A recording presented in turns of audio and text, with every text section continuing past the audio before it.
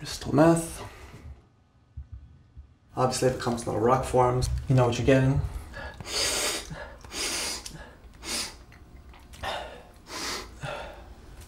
Majority of the time, it will be my younger appearance and willingness to do whatever they want that will provide me the drugs. So what I do is I take this, and then in the baggie,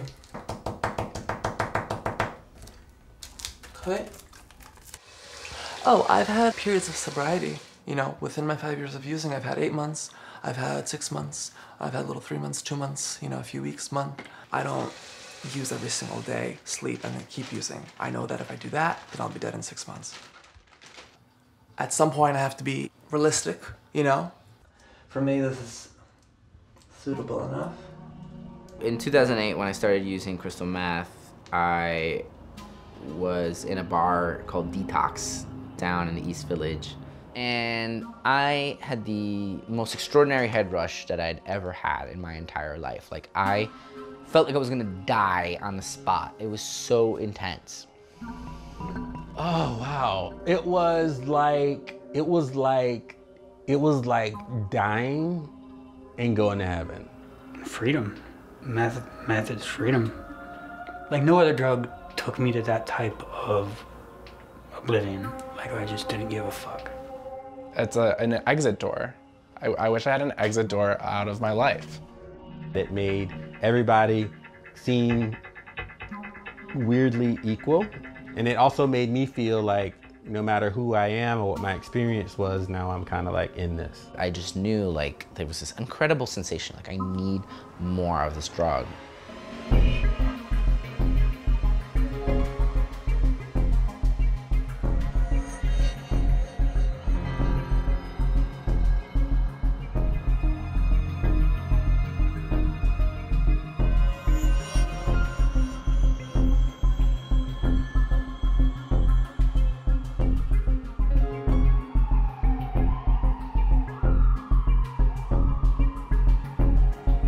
Methamphetamine really impacts every sociological class, every kind of person across the board.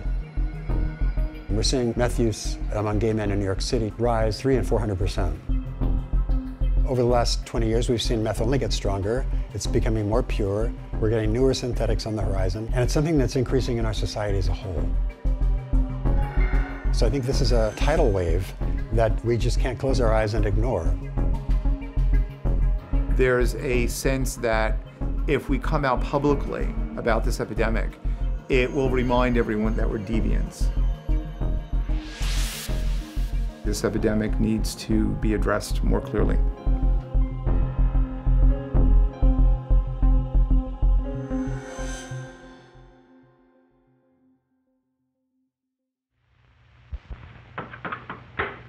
Dishwashing is always with us.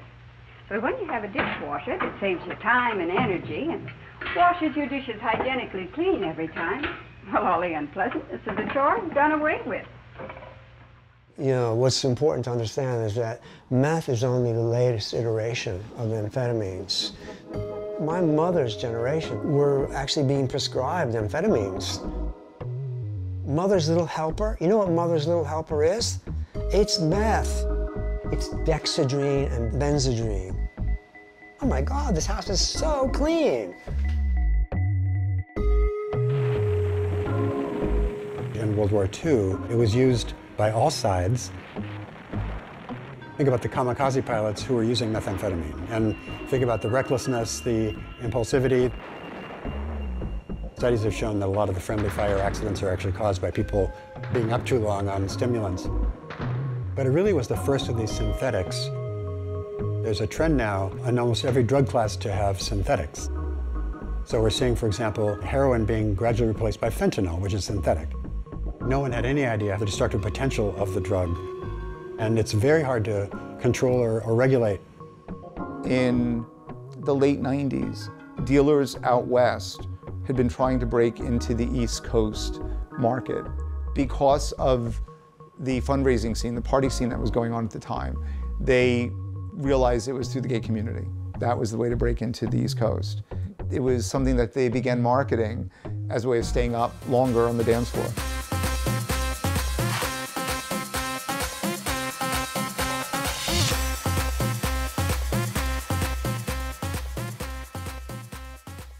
I met a guy named Matt on AOL, and he was young and Italian and gorgeous.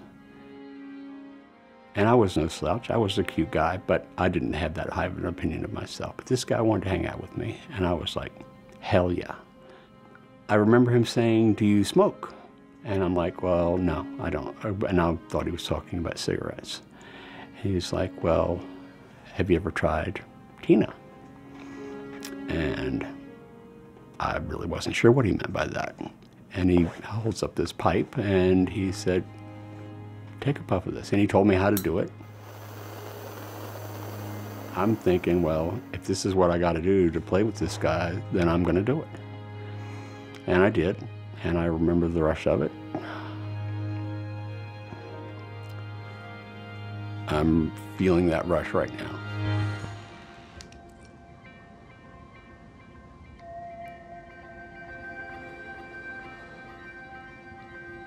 So my name's Christian Becker. I was born and raised in New York, in the Bronx.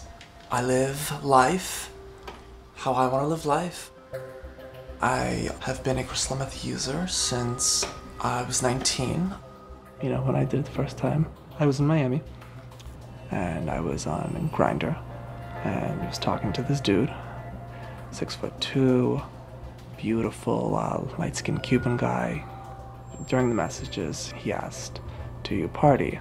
With like a capital T, and I was like, I didn't pay no mind to it because I had never heard the term before. And I was like, yeah, of course I party. I've been partying all night, blah, blah. He sends me his address, I take a cab there, and then when I come in, I see a mountain of stuff on his kitchen counter. Turns out he's a dealer, but it's like a mountain of it. And he hands me the pipe. Every once in a while you get that response of, oh, you don't look like a crystal meth addict, because crystal meth still does have that stigma. One of it being just some trailer trash drug that's made in a lab in the Midwest. But I feel like now people are really starting to see what it's about and how it's used in metropolitan areas, and specifically among gay men. The skinniness, the ability to have sex, you know, the hyper-focusedness. It's a perfect storm for gay people.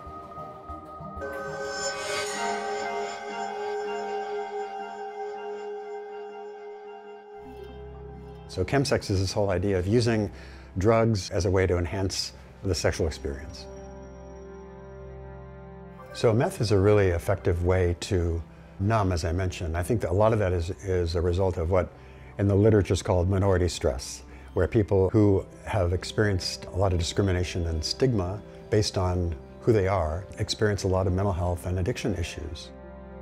I've had a lot of clients who have never been comfortable with gay sex who felt for the first time using methamphetamine they could celebrate being gay and having gay sex in a way that they'd never experienced before.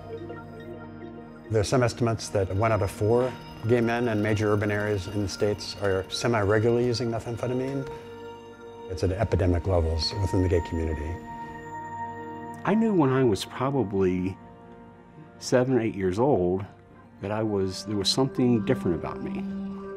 I knew that I liked men. I also knew that it was not what I was supposed to like, because boys were supposed to go with girls, men married women. I remember being attracted to my best friend who lived across the street, and but always keeping it quiet. Everyone else knew I was gay before I did, or like before I was able to say it out loud. It was funny to make fun of gay people. I remember growing up and I would say, like, that's so gay. You know, that was just like a thing people said. And then I came to NYU and it's like the gayest school in the world, so. Many gay men find it difficult to create connections. Why? Because when you come to New York, or any city, or anywhere really, you're told that you have one of 2 things to offer. You're either gonna go on an app and have sex, or you're gonna go to a bar and get drunk. So I think we have the apps like Grindr and Scruff that have made it tremendously easy to facilitate this sort of party and play culture, and I think that's really had an impact on fueling the use of chemsex.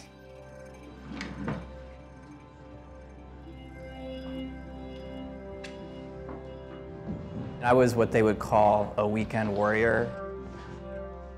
Monday through Friday, I would behave, and then Friday night, I would log on the apps and the websites. I probably had about 6 or 7 different profiles or accounts, and just start what they call the hunt, which is look for the hottest guy with free drugs and pretty much pursue that. So some of the identifying factors on the apps include a lot of shorthand, like P&P, standing for party and play.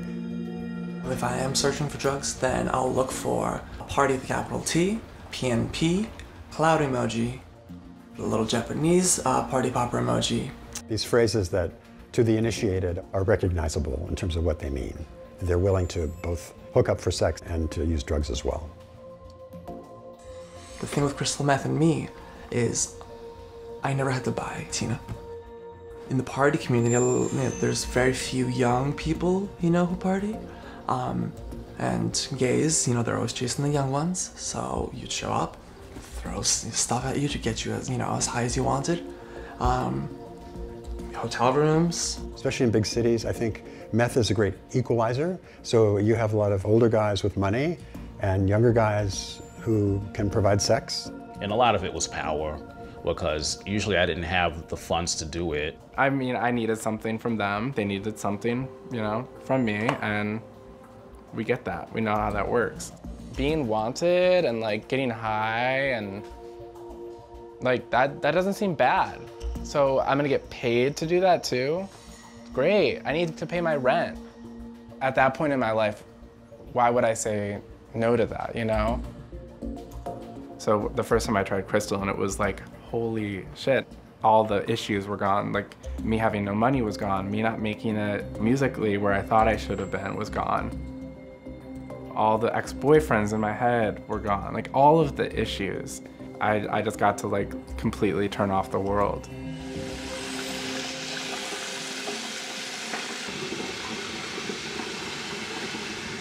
Well, my name is Jimmy, and I'm 26 years old, turning 27.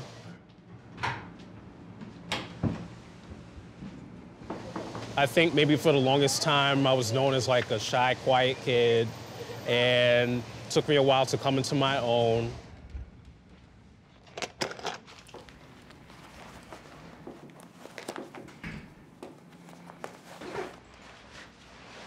I had these impressions of myself as this innocent guy who got corrupted by these greedy men who just wanted what they wanted, but I really did want it too.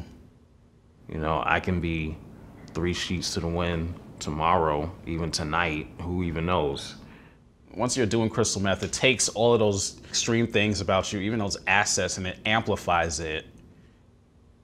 So I have a lot of, things that I'm insecure about, physically and emotionally, but it didn't really too much matter in that moment, at least when the high was going on. But once you come down, then it all comes crashing back down, even worse.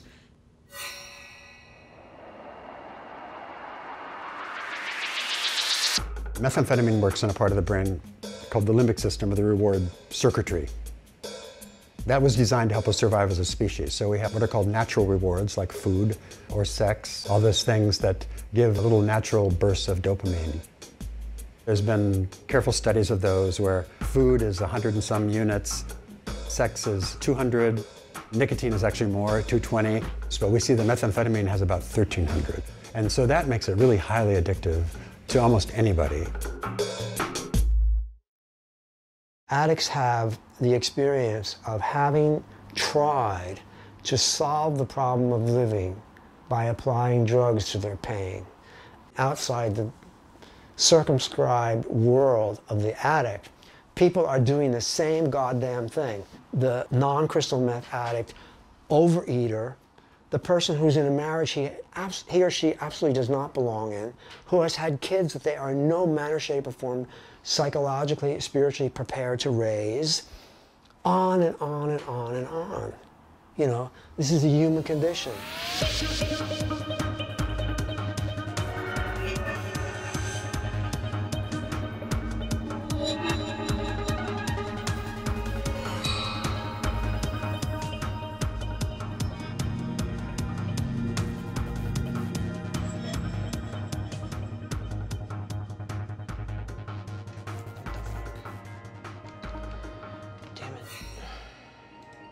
The reason I'm drawn to fantasy art a lot of the time is because I like the escapism aspect of that.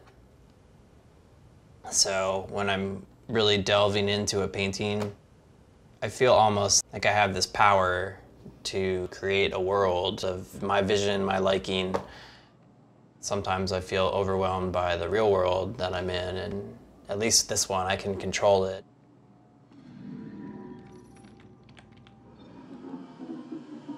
So, video games were my first addiction.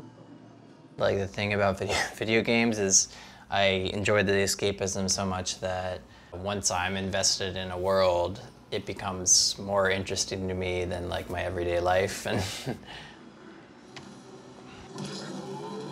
there have been times when I'll wake up in the morning and just play till the sun's coming up the next day, and like I've barely left my chair except to eat and go to the bathroom.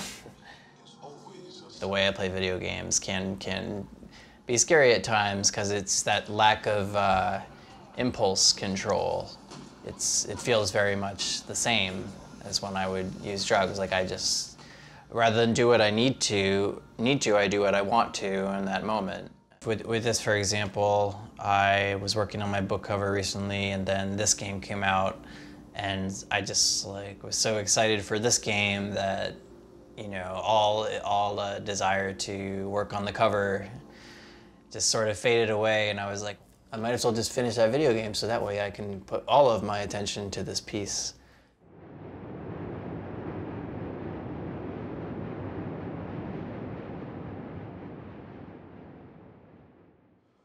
So this is an HIV release. It's a special release designed by the AIDS Institute and New York State to allow for the releasing of information around HIV specifically. And I'm going to write limitations to what can be shared, okay? So any changes that might impact your mental health. Okay. Okay? That way it's limited. I just can't receive anything. So if I snap, they're going to give you a call. Well, let's try to prevent that, right? Okay. What was your primary drug of choice? Meth, crystal meth. All right. How old are you? 41. 41. And how long have you been sober? 2 years. The 15th of April, 2015. You know, since I was 14, 15 years old, like drugs, particularly meth, has been like everything. It was, you know, how I got places to stay, and then as I got older, it's how I made my money, and just like my entire life is like wrapped around, you know, sex, fucking, you know, high, and now I'm sober, and it's great, but I'm a little disconnected. I don't know, you know, I'm not sure where I fit in yet. Okay. Does that make sense? Absolutely. The normal world might even not be chaotic enough. It might be too calm. At times. Okay. The recovery sounds like it's stable for the most part. It's really about adapting. Yeah. Okay. Yeah, pretty much I just paint and try not to get myself in any trouble.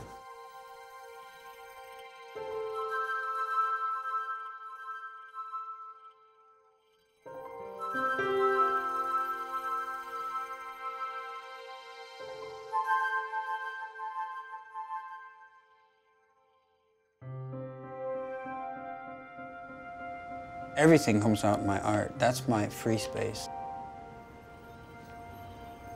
That's the one time I don't have to account to anybody. It just comes out. That's why I get frustrated and I get mad. Like when I think about it, or I try to analyze it or look at it, like, shh, that's not what I'm doing it for. What I'm doing it for is the time when my music's going and I'm doing my thing, and it's one thing I can do where I don't have to worry about what anybody else thinks. I can just like, I don't even have to think. I don't even have to plan. I can just like go. I was born in Grand Junction, Colorado. My mother, she was crazy. She drank a lot, did drugs. Tried to drown me in a bathtub, like set the house on fire, left me in there, like crazy shit. So I said, fuck it, I left. I was 14 Valentine's Day, that was it. Never went back. Obviously, Obviously, I was young, like, knew me, like people were, I was, you know, learned how to hustle sex right away. That's the first thing I learned how to hustle. When I'm in my addiction and I'm getting high and I'm living that life, it's all about like trying to feel okay or not feel at all. Just trying to be okay in this space that I'm in. You know, it's very important to know the balance between when someone begins to reveal too much of themselves. Many times because of that, it becomes overwhelming, it can be re-traumatizing, and sometimes prevent them from coming back to get the services they need. So he was very forthcoming and very open to revealing much of what it is he experienced. And I'm sure there's a lot of time ahead of us where we'll be able to get to the root of everything it is he needs to share. I'm Guy. I am a clinical social worker / psychotherapist.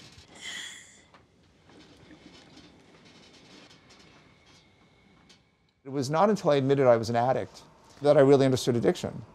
Although I'd studied addiction, I was dabbling in a very managed way with drugs on and off. All right, baby, I'll see you later.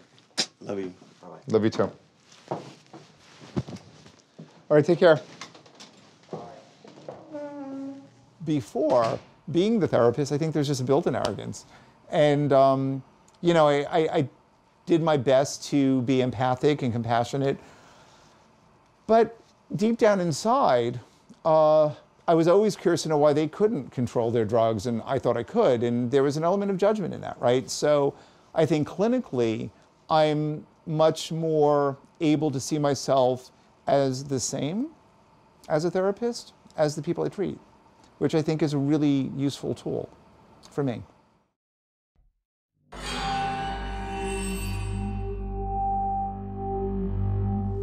There is a culture now that I love about being queer and, you know, social justice, and we all have a story and a history, and we all have our types. It's a subculture, it's a fully formed culture that I had a lot of anxiety about entering into. But what crystal meth did was it took all of those, no one asked me who I was, no one asked me like where I went to school, no one cared about like whether or not I was married before, no one certainly cared about me being HIV positive. And what I discovered is that most people were. Some estimates are that as many as 50% of gay men who are using meth will ultimately seroconvert, get HIV, and often Hep C as well. So when I was diagnosed with HIV in 1998, it was still stigmatized. It was not something you wanted to have. It certainly was not something that you wanted to have if you wanted to be sexually active. So methamphetamine and HIV have a real interrelated history, especially in a place like New York. From the mid-'80s to about 95, 96, HIV was a death sentence. People were dying all the time. On the streets in the village, you'd see people with really severe dementia, thin guys with canes. My own AA recovery support group lost 80% of its people, so I think it just was a dreary time. All of us were scared to death. No one spoke about having HIV. Most of us had it and were afraid to talk about it. My brother had already converted, and my mother knew about that. And I was very determined for her not to have to carry the burden of worrying about 2 of her sons dying. I would call people shortly after meeting them because I'd want to like go out or hang out with them a second time, and they'd be dead. Somebody would answer their phone and say that they had just passed away. And a lot of people were going on disability at that point in time. One of the things we were doing at work was helping everyone go on disability so they could enjoy what was left of their lives. It's like I grew up with HIV. I grew up on the streets with HIV.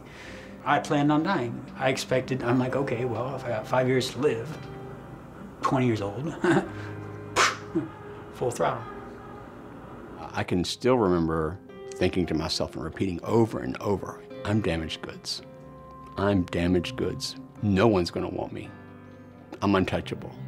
So I think in the social context of the HIV epidemic, especially those early dark days, I think people were just looking for a way to check out. And I think methamphetamine, because of its very powerful punch in terms of the dopamine it releases, was kind of a natural for people to use at that time. So people were maxing out their credit cards, people were partying their asses off. I think the culture began to change. Clubs started to die out. People weren't working, so they had way too much time on their hands.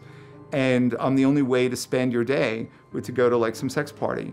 Around 95, 96, when protease inhibitors were introduced, we really had a change in the mortality rate. So people started to stop dying. And by that time, a lot of people were in disability, but they saw the opportunity to just kind of celebrate. And I think meth came along and people felt like they were going to live again. After a while, like you're not dead, and like now what you've been doing to survive has become a habit for you. You know, what are you gonna do? Like run out and I didn't have an education. I didn't even finish high school. So I figured, you know, the only thing I could do was sell drugs.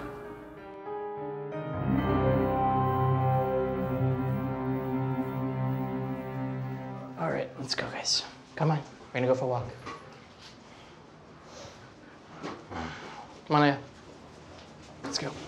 Come on, Aya. Let's go.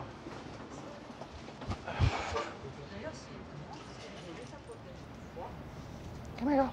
So my sober job is walking dogs. I was an escort for 7 years, but I kept relapsing. So I teamed up with a couple of guys from my 12-step program who already did dog walking, and I joined with them. And come on, guys. It's like money I would feel better about earning than through prostitution. You know, they can be a handful sometimes. This is Ollie, this is Aya. They're like my craziest dogs, but they're behaving at the moment, so. Aya, no. No. Sit, sit. I pick them up. Aya, I walk them for about a half an hour. Come on, Aya. Make sure they do their business. Play with them a bit, take them back, and it's on to the next one. It's a pretty busy day. Structure is really important for an addict. It makes me more, you know, accountable, more responsible. I don't have as many windows of opportunity to go and try and get high. If I don't show up for work, my friends are totally screwed over.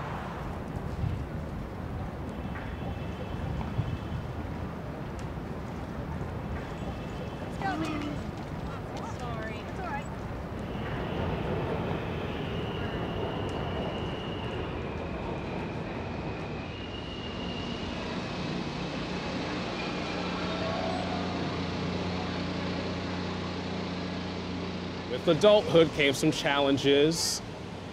So now I'm doing a lot of things to keep myself busy.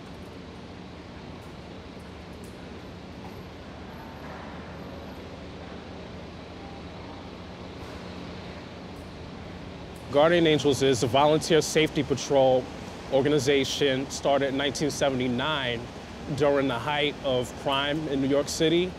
The most notable thing is we do the subway patrols, and there's different chapters for different boroughs and different districts within the borough to do a patrol on the train. We like to make our presence known, and we don't carry weapons. All we have is the self-defense training, and we do our best to subdue whatever threat is apparent. In a big city like this, you need all the help you can get, and just someone's presence is enough to kind of deter things.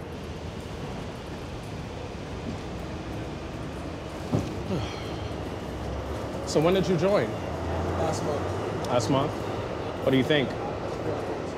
You can hand them to people, but try and put them in the slots in the ads things. Even if I don't feel like going today, let me get up, take the train, let me get these flyers together, hand them out, and like really start doing it. And at the end of the patrol, you know, it's always a good feeling.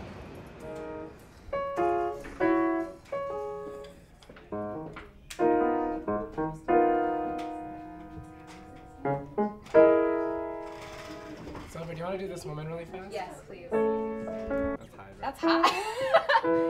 If you ask me what I need, I'll tell you water and food to eat. If you're in New York City and you're, living off of your creativity, you're already winning. It's already like, okay, you're not dead and you're able to make art and you're okay. Like in terms of a professional music career and where I'm at, I'm doing, logistically pretty well. I'm not Madonna, but I'm making money, I'm supporting myself only by doing music. I built my life a home for us. I hang my cues upon its walls. Oh my God, it's all for you.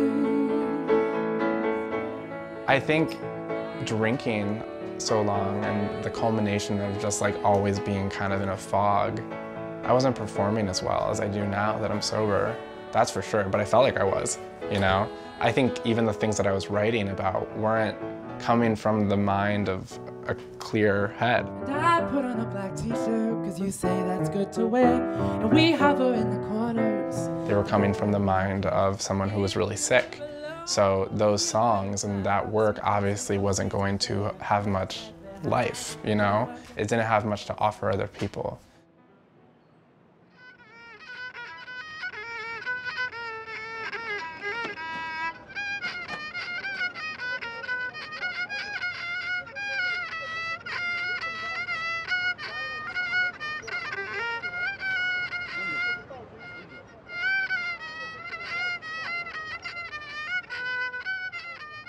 A full-time job, that's not me. Because, working a full day and then counting up $8.75 or, $9 or the $9.75 and then taking away the taxes and being like, oh shit, this evening I made $60. Fucking exhausted. But why am I gonna, keep doing this when I can go to some hotel room, people would pay for it, just spend time with me, Celebrities, billionaires, businessmen, and these people are so sad. So sad. They have to hire me and I'm their therapist. I had 5 years sober at one point. 5 years, they were good years. And I had a lot of everything. I remember driving up the street in my car, my little 5.0, thinking, fuck, I have everything that I've ever wanted, everything I've ever dreamt of. Like I was in school getting A's and shit. I never imagined that I would be there. And I really believed that I would not use again. And what happened, I got in an argument with my lover at the time, and just for a flash, it was okay to get high. I was, and that was it. Once the needle was in, that's game over. And I know now if I get high now, game over. I'm not coming back. I'll go till I'm dead.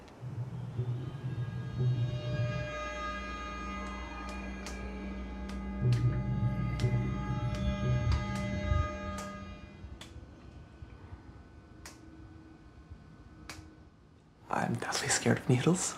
Every time I went to the nurses or doctors or whoever, I would half the time faint, and get my blood drawn. Start off with your syringes. Okay, that's the units, cc's. Heroin in Hollywood make things look much faster.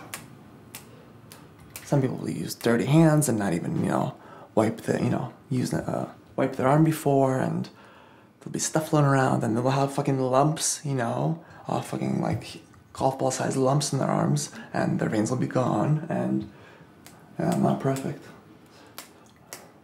But after the first few months of other people slamming me and me looking away, and having, there'd be a few times that, they fucked up, I learned what I needed to learn, and start slamming myself.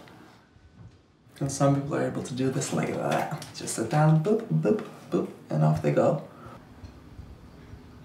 After 11 years of crazy, crazy, crazy sex and unprotected sex and the needle sharing and the purposeful, sleeping with positive guys.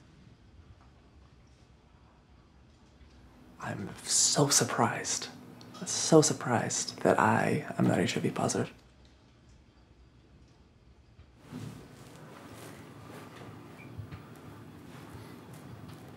Basically gives you this animalistic, primal, sexual, carnal energy. And that's the main energy, That's fantastic. Let's door this up.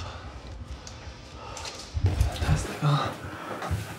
Fuck yeah. I just slammed, and I feel so fucking good. It's gonna go on for a good while, a few hours, because I'm gonna be fucking used by fucking men.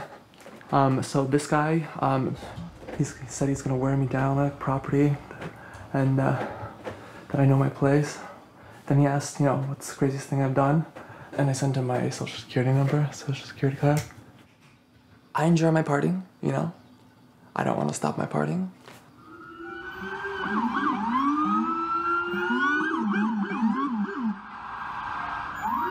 When the DEA came to the door, they pounded on the door, said police. My partner actually is the one who answered the door. They started trying to knock it down, and my partner said to them, well, would you like me to just open the door? And they're like, no, we're the fucking police. I wish the hell I'd been here. I would just love to have just gone, click, whoop. They busted the deadbolt, they knocked it off of the wall here, bent the metal here. I covered it with wrapping paper for Christmas and just left it on there because it looks so badly, but we're used to it by now, but it's still a reminder every time you look at it. And it's not something I need to be reminded of. It'll always be there. Eventually the money ran out. And it just seemed like a great idea to go to my dealer and say, hey, would you loan us a little extra that I could sell so that I could not only pay for what I want, but also keep the gravy train rolling, move a little product for you and, pay for my habit. He was hesitant, but then he said yes. And we were off to the races. And having the drug in the apartment all the time was perfect for getting high all the time. I can't remember many times when I wasn't high.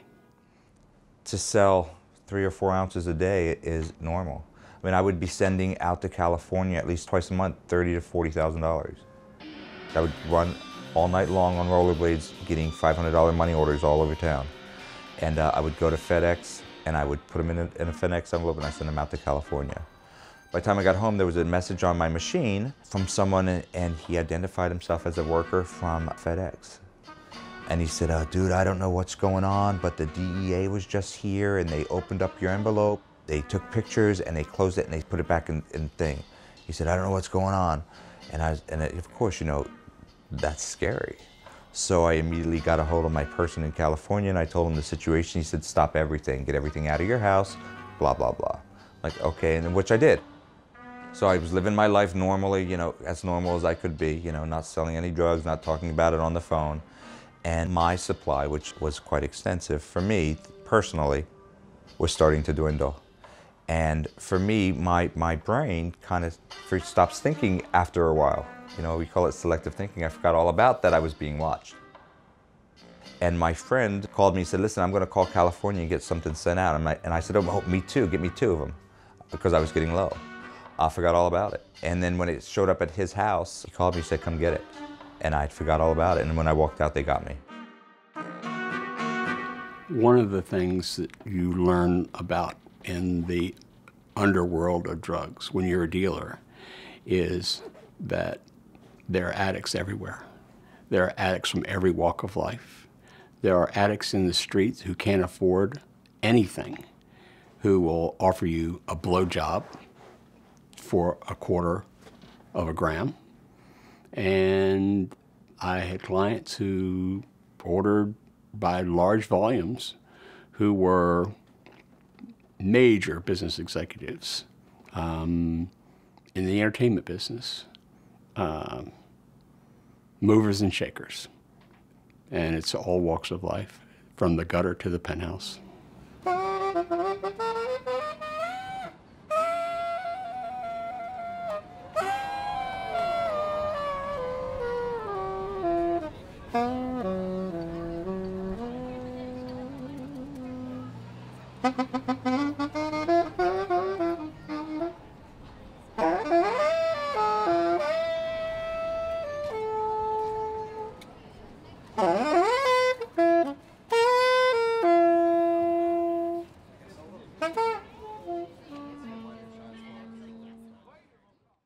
So at a certain point, that story gets old. It's not interesting anymore. You start to grow up and you're like, this isn't going to actually get me anywhere. I remember like going to like a deli and trying to order a sandwich, and I couldn't even order the sandwich. I was so fucked up. I had also told my little brother, like, yeah, I smoked meth. Like, I don't know why I keep, yeah, he's like, you should stop that. I was like, yeah, I know. But then I kept going back and doing it. And all those, you know, walls were crumbling slowly around me. And, you know, the whole illusion, you know, shattered on itself, so. There's all kinds of physical health ramifications, stroke, heart attack, liver and kidney failure. It's devastating. When my friend came and got me, it was an Ash Wednesday, which is so weird. And I remember walking around like so just like tweaked out of my head and seeing all these people with like crosses on their forehead and being like, this is too much. And she took me to a meeting, and she found a meeting at the center. Many addicts aren't inspired to change until things get so bad that they have no alternative. And I think that's often the point at which people get into 12-step recovery and can begin that process.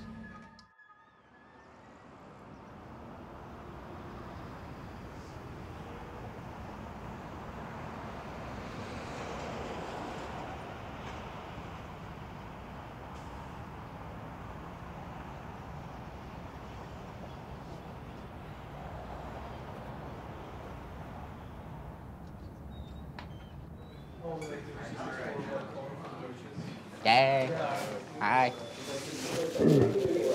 How are you? Good.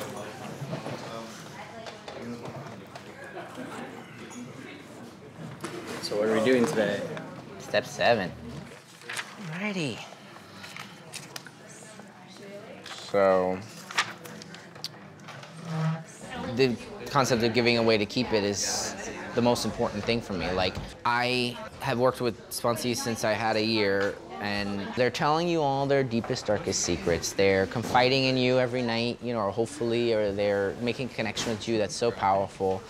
And all you're doing is telling them what you did and guiding them through a book that exists. At first glance, step 7 may almost seem an afterthought to step 6. And there's a need to practice spiritual principles in the place of character defects. Sponsors not hired, they don't get no money. They're not required to do it. And they do it because it's part of their last step, the 12th step, is I couldn't get totally sober without giving this away. So number 1, which of my attitudes have changed since I've been in recovery? My attitude about CMA not working for me has changed. I now believe it can help me if I open up and let it into my life. And have I asked my sponsor for guidance? Yes. Yay! When I decided that escorting was no longer a good job for me, for my sobriety, and I got a sober job, walking dogs.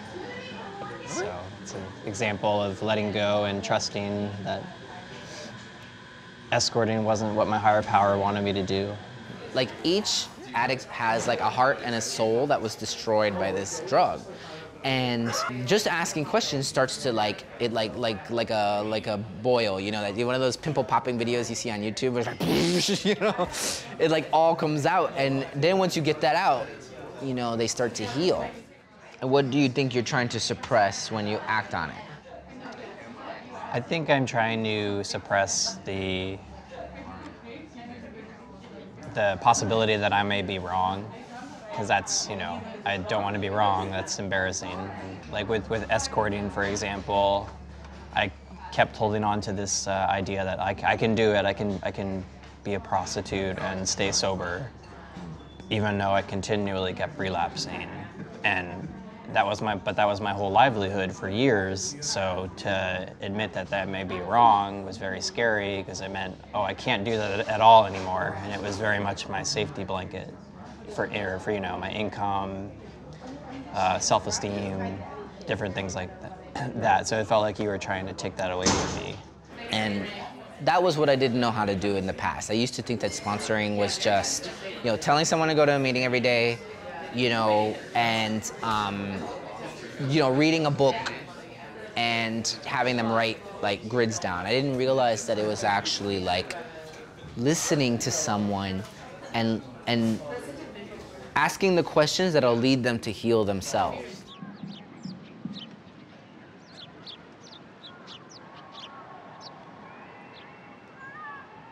So there are really many avenues to recovery once someone understands that they may need that help. The unifying factor that they all have is some kind of social format. I think it's not something we can figure out by ourselves. It's not something we can do in isolation. I've had a couple of sponsees that I loved dearly. One of them, I worked with him for like 2 years, and then he went into a spiral which he has not been able to get out of using. But I haven't had to push him away, or, you know, I don't feel anger toward him. His humanity is just so clear to me.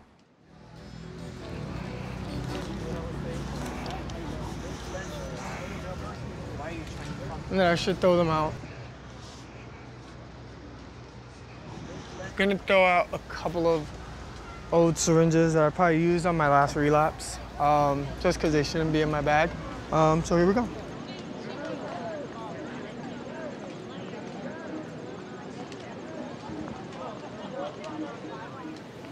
I can't get off this roller coaster and I don't know what to do.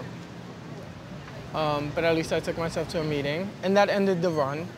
But I still have fellows who are texting me and who are out and know that I'm struggling with this and are texting me, I have an abundance of stuff. Why don't you just come over? Why don't you just come hang out? And it's just like, I don't know.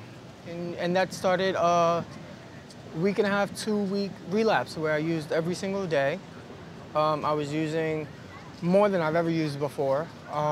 Normally I would use once intravenously and then be good for a couple of days. I was using intravenously 3 times a day for 2 weeks straight. Knowing that I should stop after like the second time of shooting up, and telling myself as I'm preparing for the third one that I really shouldn't be doing this. I was already hallucinating. I was already going crazy. I was already thinking that people were trying to kill me. But I'm sitting there about to do it again. It could easily be construed that people are using you, but you're letting them use you. Yeah. You know, you're letting them. I'm allowing them. You're allowing them to do that, to actually degrade. You know, you're actually letting them turn you into a resume, that your value is in your youth and your beauty, and it's not. It's not. You know, I'm 71 years old. If you are lucky, you're going to be 71 someday. You don't keep counting on your resume. Yeah. It doesn't work. It doesn't work today. No. It's a shitty way of life.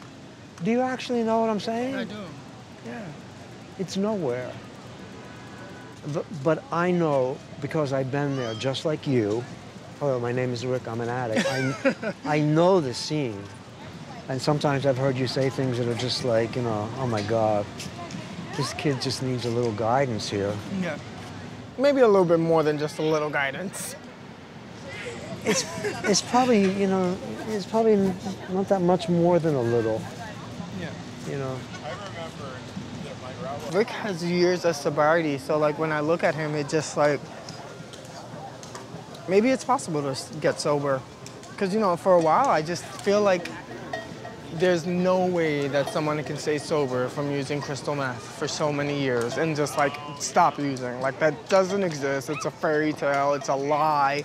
Everyone goes back to using. Like, And if you don't, then you clearly didn't use meth the right way. But you know, I've heard Vic's story, and he's used meth the very right way. And he's able to not go back to it. Why don't I take your phone number? Yeah, definitely. You got it? Yep. Okay. Shoot me a text. I'm gonna shoot you a text right now. It really is a beautiful day. It really is.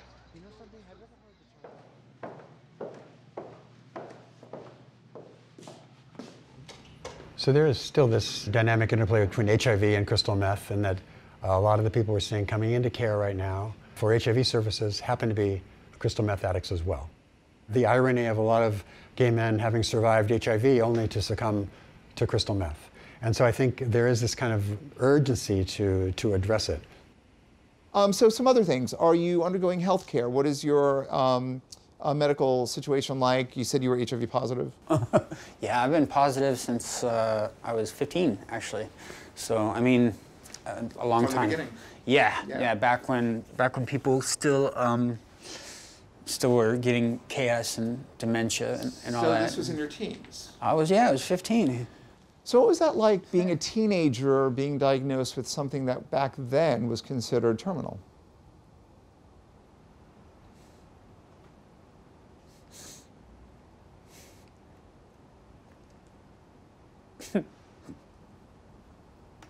It's just such a huge piece of who I am and what's built me and made me and challenged me and hurt me. And, you know, getting sick very young. I had like in children's hospital because I didn't have a family. They did biopsies on me and shit. And it was terrifying. Have you had opportunistic infection? Oh yeah.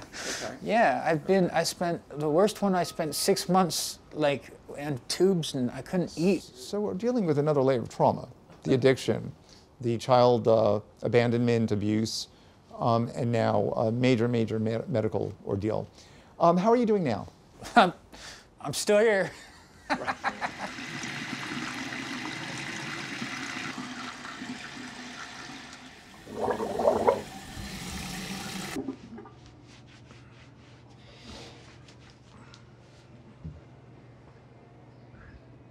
The other side of the intersection of meth and HIV is for people who are already HIV positive.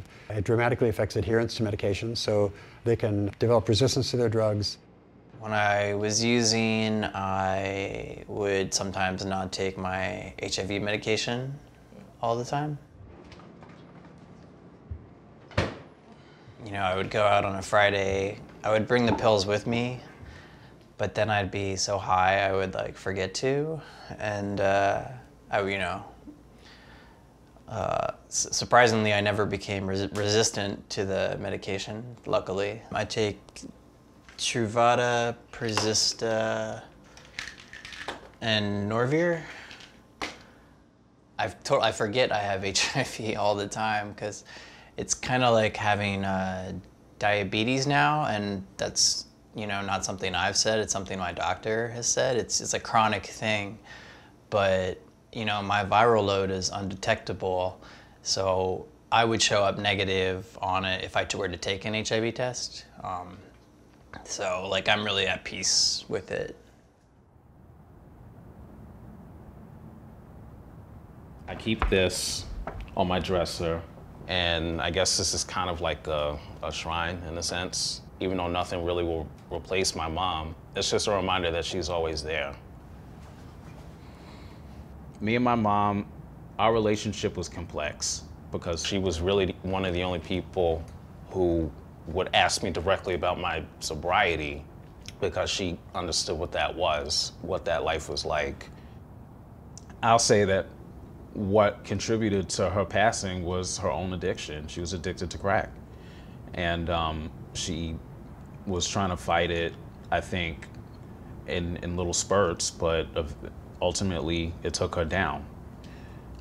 So that's something that I have to remember, like always. I have a real reason to stay sober. I owe this to her, you know? The day of, where I'm at my sister's house, one of the first things she says, and she's like 5, 6 months pregnant, she was like, I can't have you relapsing because I can't do this all on my own. My daily schedule, everything is set up in a way where it's really inconvenient to use. I'm kind of in the sweet spot. I don't want it to be any other way.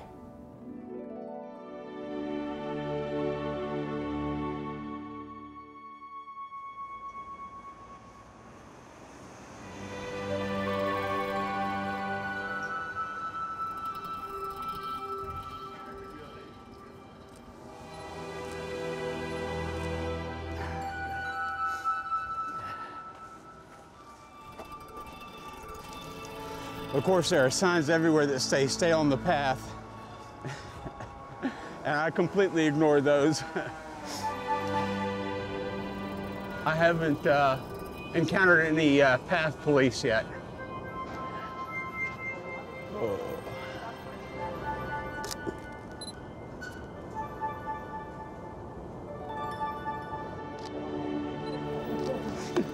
That is fucking awesome. What is so cool about this reflection is that a lot of the way something is reflected off a glass depends on the glass. Each piece of it is not as perfectly flat as you would have with normal glass.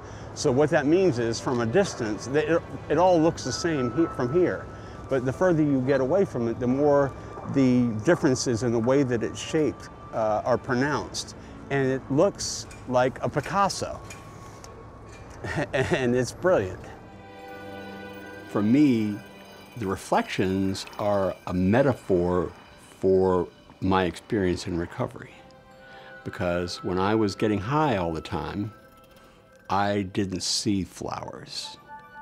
I didn't see birds. I didn't see the beauty of nature or the beauty of great architecture. Those things were like parting glances to me, you know, whatever. It was there, but I didn't think about it. It does make me reflect.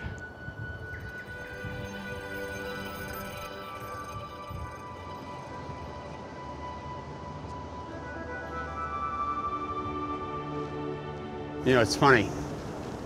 When you're high on drugs, depending on the drug that you're on, you can get pretty shaky. You can get pretty nervous and jittery. And there's not a drug out there that does that more, I don't think, than meth. And when I stopped using drugs, when I got off of the meth and I started using photography instead, my hands stopped shaking and my photographs got better.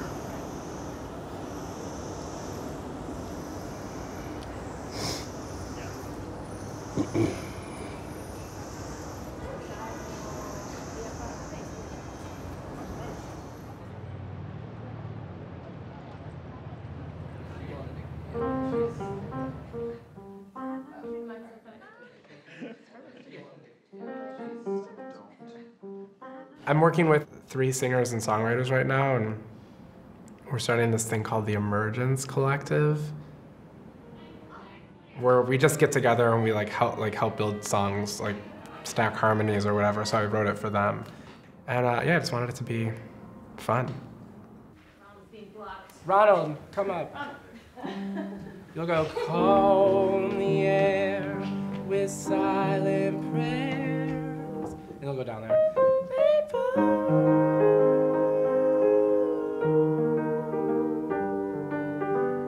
Cool. The challenge for me now has been, like, what am I doing this for? Like, why? I've been playing and singing since I was 5 years old because I love it, because it brings me joy. I love the feeling of music going through my body. It's like, it's better than drugs. Singing in harmony is better than any fucking drug that you can experience. And I think people want to feel connected to each other, and music makes you feel connected. Should we try the whole thing? Okay.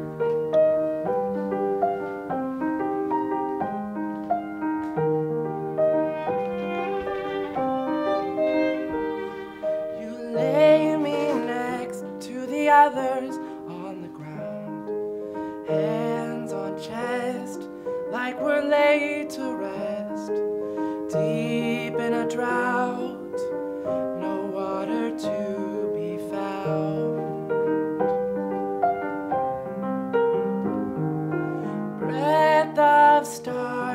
Ribs of stricture, feet of stone. Blood that streams with the ancient screams. You beckon them come out. The demons have to mow. There's this saying in recovery that feelings aren't facts.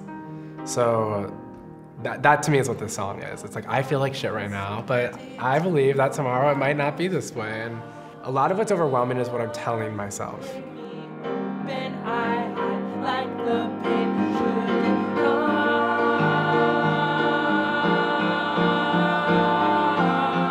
Then the thunder roars and the rain falls. Then the thunder roars and the rain falls. And the rain falls. And the rain falls.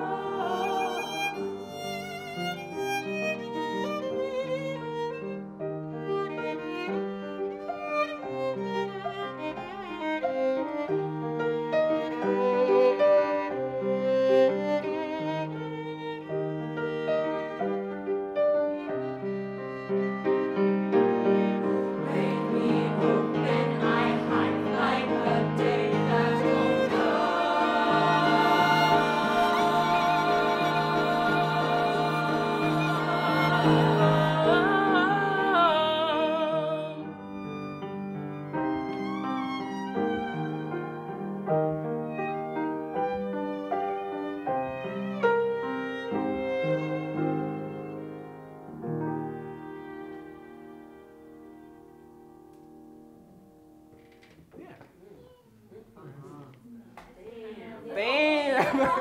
Sorry, thanks guys.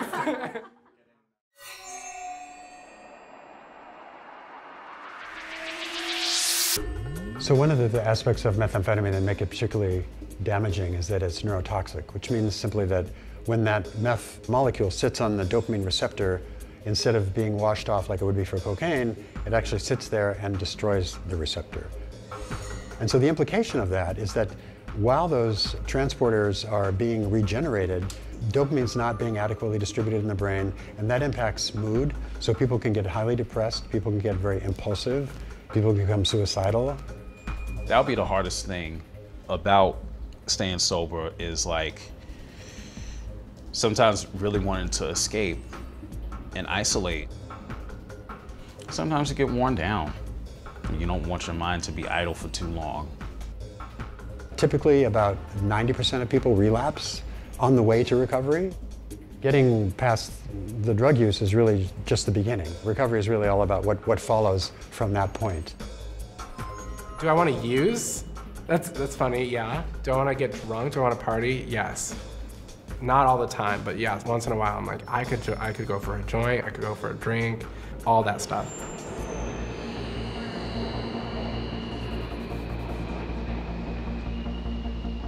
I did relapse on a Sunday, and I had to be at work on Monday, and I actually stopped using drugs because I knew I had to show up for work the next morning. That was one of the hardest parts about it, having to call them and say, like, I've relapsed. I'm really gonna try to make it into work tomorrow, but I'm in an awful state. It was important to me that I not let them down, and that's something I never had before. Okay, let's go, guys.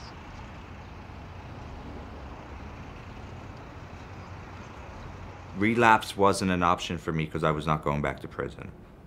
Even if it was like walking on hot coals, I had no choice. I put myself in situations where I was fooling around with someone and he said, "We're here, will you hold my pipe?" And I held his pipe for him. But never did I say, oh, you know what? I could take a hit of that. I've had a few relapses, and I'm recently coming back from a relapse. You know, I'm able to accumulate some months, and then I think I'm cured. That's my problem. I think like I can handle everything. I think that I got this down packed. I think that everything's fine, and I'm normal now, and I can go have sex and not think about meth.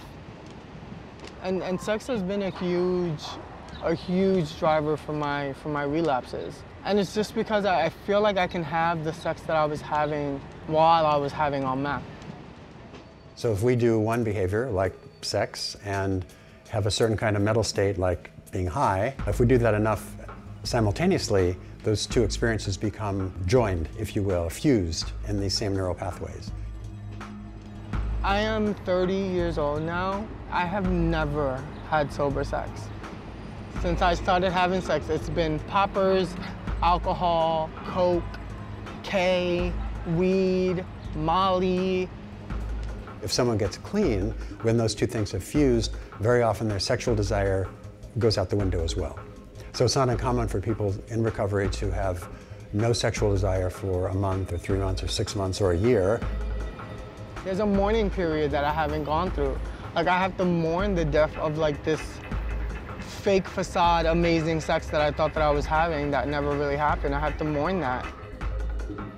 As gay men in the US, we're still learning how to really socialize with each other, how to not turn everything into sex, how to have platonic gay friends. Like, this is the first time that I ever was able to relate to gay men without thinking, oh, it would be nice to fuck him. Well, maybe sometimes, but it would be nice to fuck him, or, oh, is he interested in me, blah, blah, blah, blah, blah. That's certainly probably the biggest single challenge, is that people relapse because they're not having any sex and they feel they can't have sex, and then meth gives them that opportunity. I relapsed last year in mid-October, and I think by that time, I had missed a couple of shifts with Guardian Angels. So you don't feel confident enough really to do it. And then that kind of stays with you for a while. And it shows in your body language, and it shows everywhere else. Everybody starts asking you if you're okay and shit like that, and I hate that.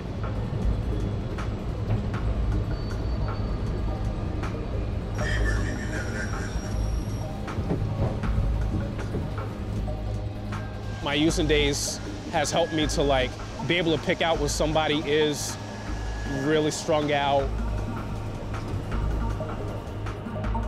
I can see that now.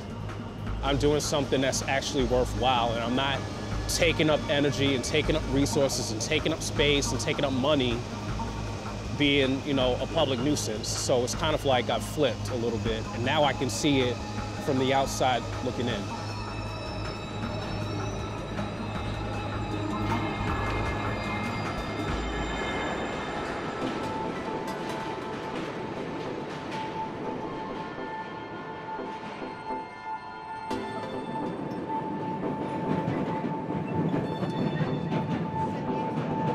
This stop is Newport.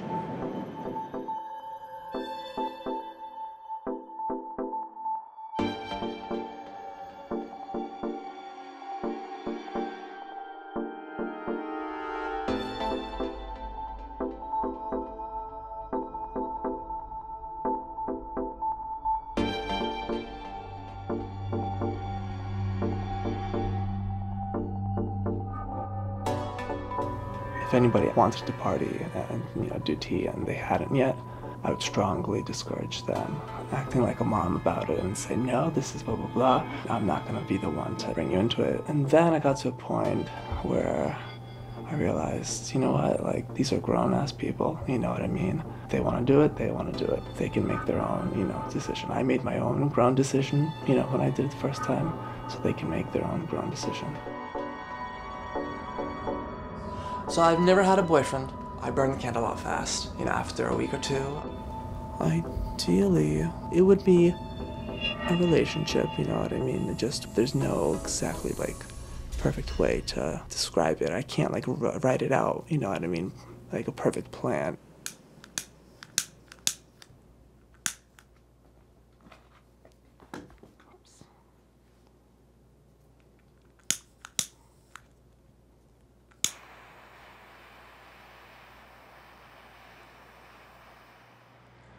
For me, again, I'm not trying to live, you know what I mean, some long life, you know what I mean, or like trying to reach like 90, you know.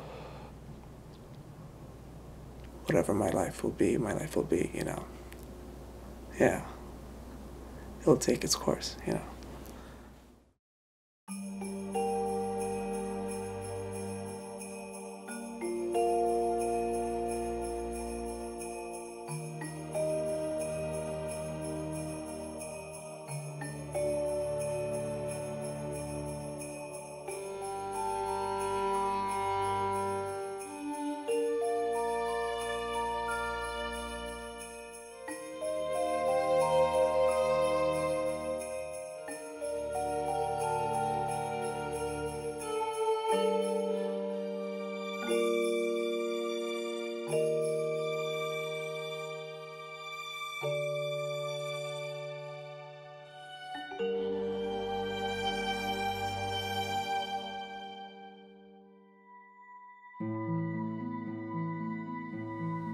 When Shane was healthy enough, we used to take walks.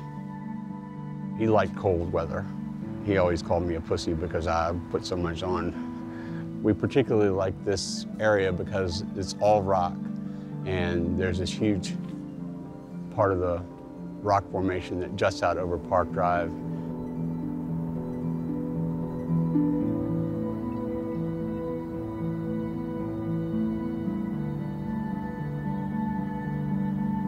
From the time that Shane and I started seeing each other, we used something. Meth was a huge part of our relationship, for the majority of our relationship. And that only changed after we got arrested. We were both required to stop using. We were both monitored by pretrial services. Shane was a slicker relapser than I was. He figured out how to do it and not get caught. I was not as good.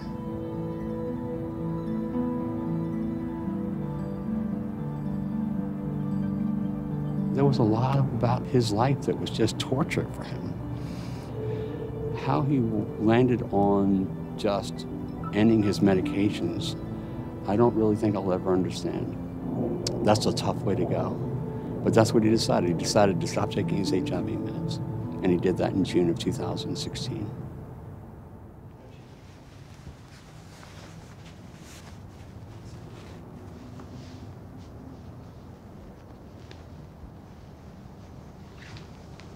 Can you check if my shoes, my black shoes are down? Which ones? The one I was looking for the last time. I don't know which ones those are. I think they are, oh, you don't want me to wear them? I don't remember which ones those are. I think they are, you know, with the little stuff on the top, like.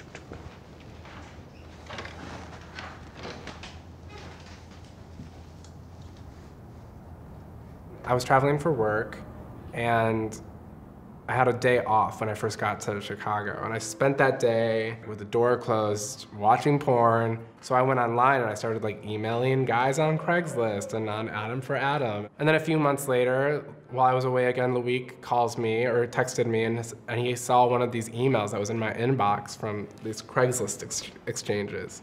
It was like completely gross and lewd, and he was really hurt by it, obviously. I called him right away and we talked about it, and it was like, thank God he saw that email, because now he knows I'm not perfect.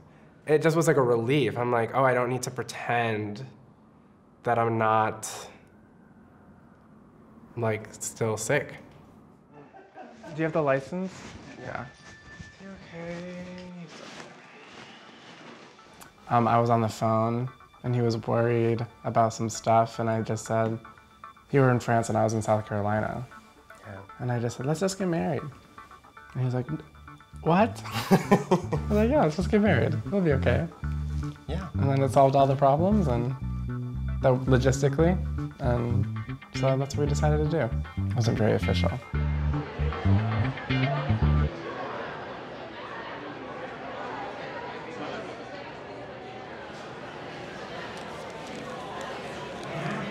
Go inside the waiting area behind me, and I'll call you by your name, okay? All right.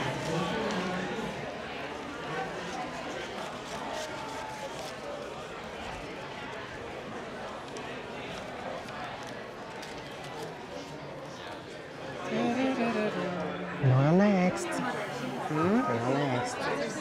You're gonna be, I'm your first husband. How do you feel? You're gonna be my first. You're my first husband. Thank God. I hope to be on the last one too. I do too.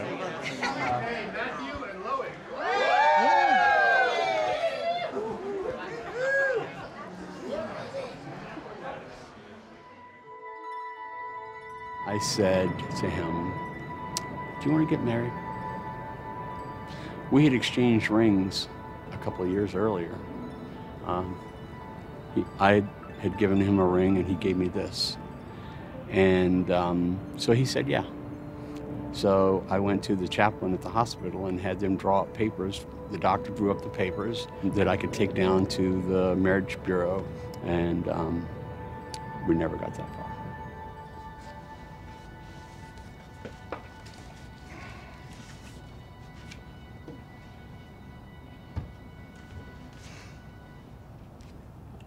This is Shane's remains. I had told myself this was just his ashes. This is not Shane. It's such a small box, but it's heavy.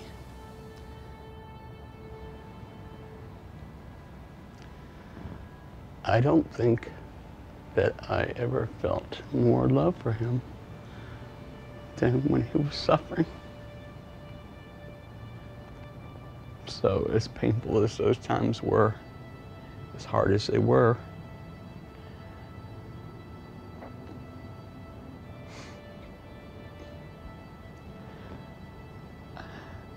I guess it was a way for me to remember that I was here for him.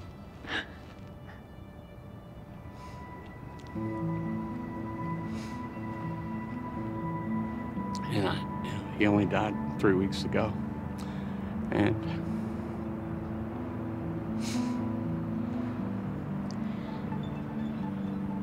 I thought I'd be further along in my grieving, but I realized there's no timeline for grief. I didn't want to feel the pain of losing him, which I felt was inevitable.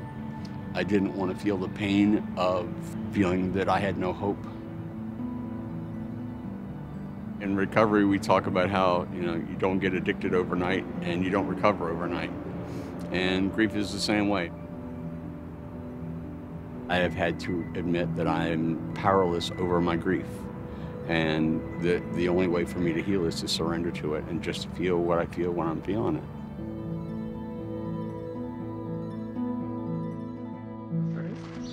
Left hand. Want me to go first? This is yours, baby. Oh.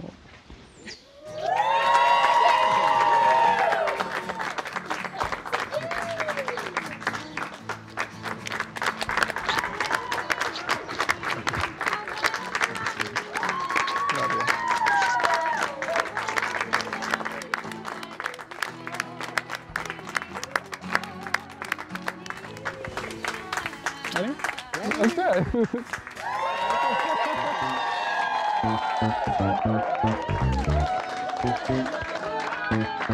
Like, if I start thinking about forever, it turns into, oh no, I'm trapped in a marriage. And I can't do that.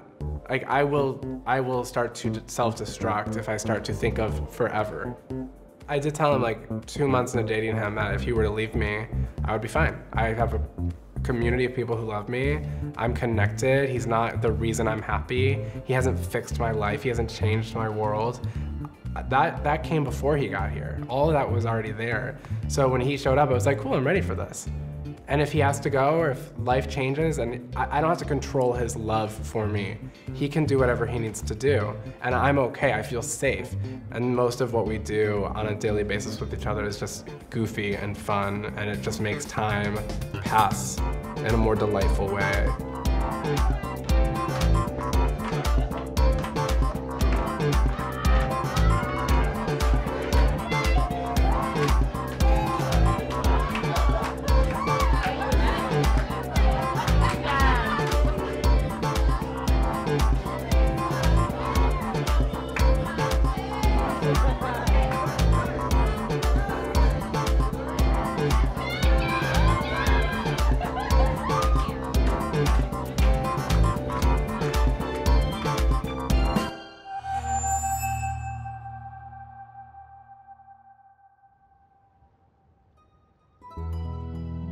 Navigating New York City as a young person who doesn't have people here is hard.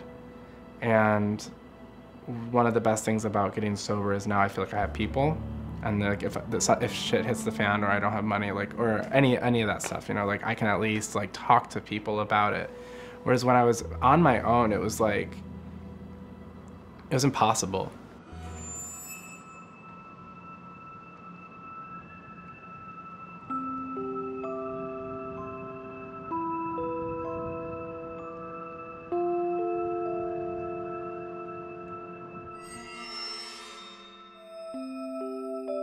As of May 12th, I am HIV positive. Sometime between January and a few weeks ago, I contracted HIV. There you go. It's all right, kids. first or second day of May or the last day of April, evening time, linked up with this guy on one of the apps, Grindr or Scruff, and went to his place. Then, out of nowhere, I'm hearing this noise. So they bust in, 10 guys, full SWAT gear, guns on my head, I'm butt naked. They cuff everybody.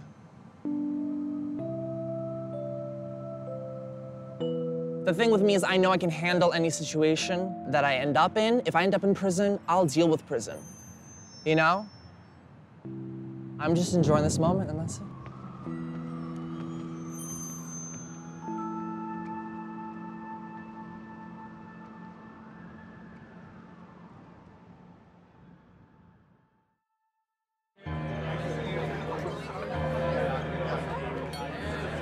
Congratulations on your year. Thank you. Very proud of you. Good to see you.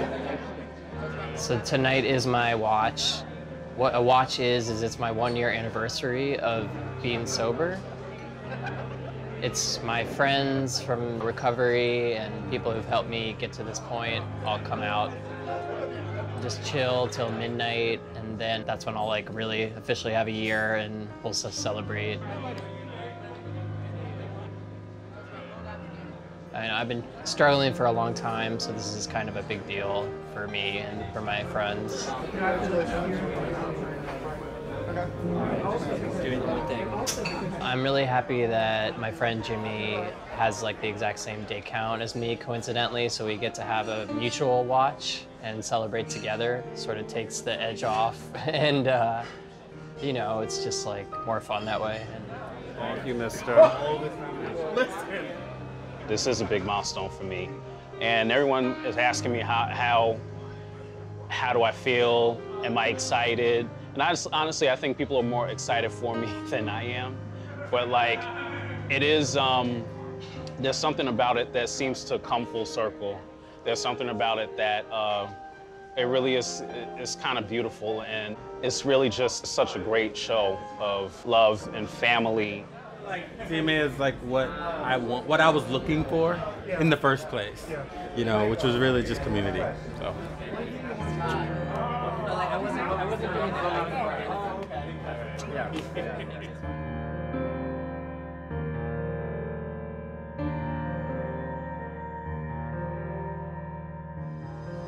My sponsor, Michael, has really helped me get to this point just by believing in me. It's nice to have somebody believe in you when you can't believe in yourself, and Michael was that for me, so.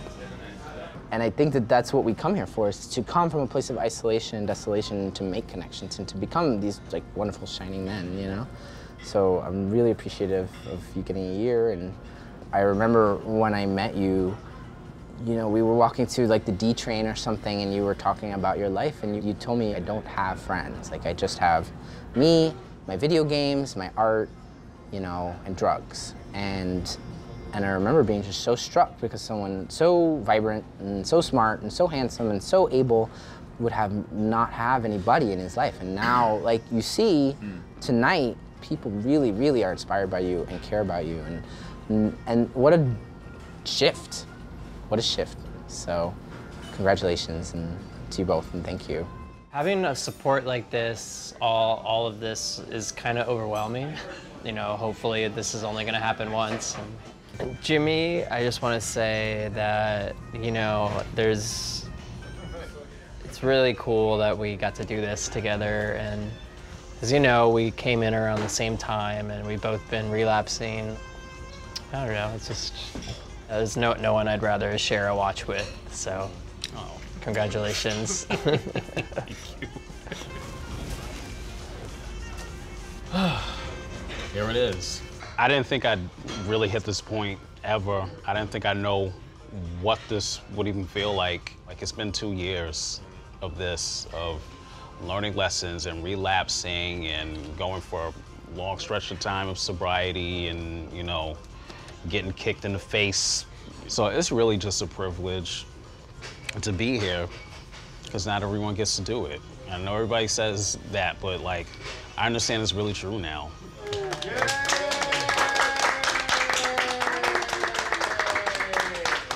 You made it. Congrats, guys. All right, now you guys can have sex now. Been waiting for 2 years. Like, I am still very much a crystal meth addict. I could go out tomorrow, you know, or tonight even. I don't want to, but that doesn't mean it couldn't happen, and I've just got to be careful. Just because I have a year sober doesn't mean I'm going to be like totally out of the woods. So.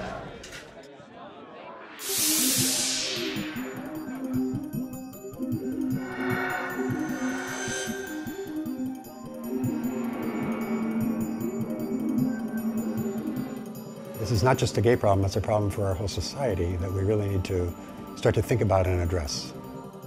And the first step really comes from someone trying to identify with what they might have in common with that gay meth user, as opposed to just simply judging them and saying, well, that's not me, that would never be me, why don't they just get it together?